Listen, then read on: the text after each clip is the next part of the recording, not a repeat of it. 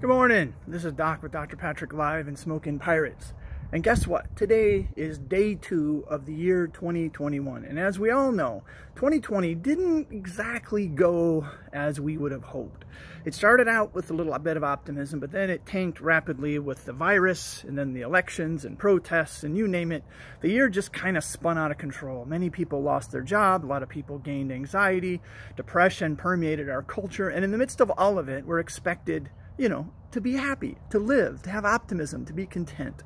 So how do we do that, right? When we go into a new year, a lot of people stop, they pause, they write down, or they come up with New Year's resolutions. What are we going to do differently this year? What am I going to emphasize? What's the theme of this year? What am I going to do, right? And there's all kinds of great resolutions that people come up with. Unfortunately, the majority of them sort of fall by the wayside because anything that's a quick fix like that typically doesn't work.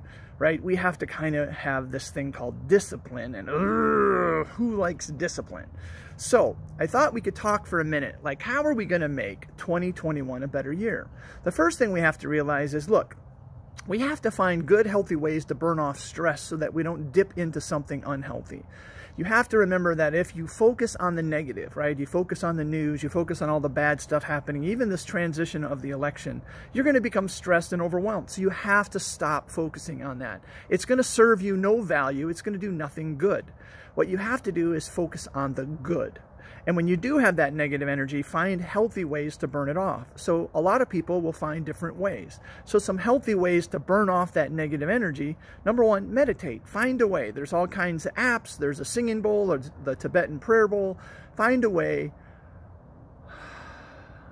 to slow down and clear your mind. That's a first thing. Second thing, exercise. Like I try to exercise 4 to 5 times a week, do weights 4 times, try to run. Right now it's back down to like 2 miles, but I try to get up to 5 from time to time. I just need to go. I need to burn off that stress and fill myself with those positive endorphins. It really makes a difference. So even if you just go for a nice calm walk, try to walk the pace that you have a conversation. So each day you can go a little bit faster and a little bit faster, right? Get that heart rate going eventually, right? It's a good thing to do. So exercise is a great thing. Try to go to bed early, get up early. If you can do that, that's a good thing. Sleep makes such a difference, right? A lot of people use music. Some people will put on classical music, and close their eyes and just relax, and that just kind of burns off their stress. But if you're like me and you get stressed, I need to listen to like hard metal music, right? And loud as I can do it, because it sort of like works up my energy and just kind of burns it out and exhausts me. And I feel so much better. So if that works for you, do that. But whatever you do, try to find something that will help you navigate through each day. Like when I get up, my goal is to grab a cup of coffee, grab my notebook, journal, and meditate, and then try to exercise. That's what I really want to do to start each day. And I try to find the rhythm. If I can do that, my body gets into this idea that no matter what the stress is of the day, I sort of dump it in the daytime morning, and then I kind of go through the day in a more relaxed state. That's how it works, right? Try to find a rhythm. Try to find something that you will do. Add one thing today, and then tomorrow, add another thing. Eventually it piles up and you become more optimistic. Tend, at the end of the day even, write down things that you're grateful for. If you find yourself in a particularly pissed off or rotten mood, before you go to bed, get out a piece of paper and say, what are 3 things in the spite of everything that's happened that are good? What are some good things that have happened today? If you can't find out anything, well, then one of them is, look, I breathed. Like I had a breath. It was great.